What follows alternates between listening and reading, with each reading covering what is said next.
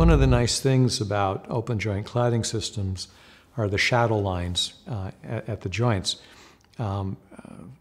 Aesthetically, architects typically call out for a black shadow line.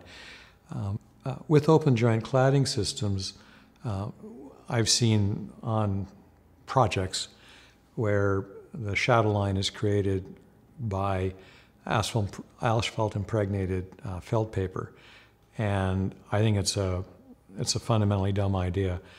Asphalt-impregnated felt paper is not designed to be left exposed to ultraviolet light.